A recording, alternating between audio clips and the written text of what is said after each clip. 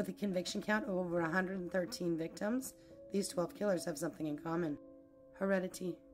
They all share one ancestor, John Fuller, grandfather to the two Mayflower brothers, Edward and Samuel Fuller. The suspected victim count is actually over 500. What else do these killers have in common, besides getting caught? They all had demons running through their bloodlines.